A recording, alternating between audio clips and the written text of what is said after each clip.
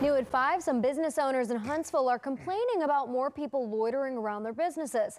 They blame the temporary closure of the Derrick Street homeless camp nearby, claiming the timeline coincides with the city's forced evacuation while the camp is cleaned. News 19's Archie Snowden spoke to those business owners.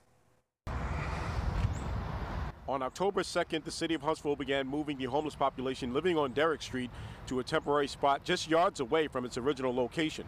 The move was in response to a fire and hazardous materials found at the camp.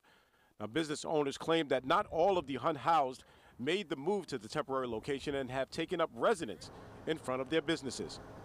They come around and walk around the building and stuff and use the bathroom around these buildings here, and it's just nasty. We have vendors coming in and out, and they don't like to see all that. We don't like to see all that, and it's not great for the city. Norman Vest owns a construction business nearby, and he says he's called police several times about the situation on Stoke Street.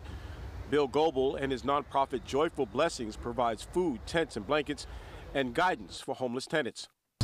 These are the folks that fall through the cracks through the other organizations here in town that the city provides and private organizations provide. I might put aside a little bit. And Reggie is one of those tenants.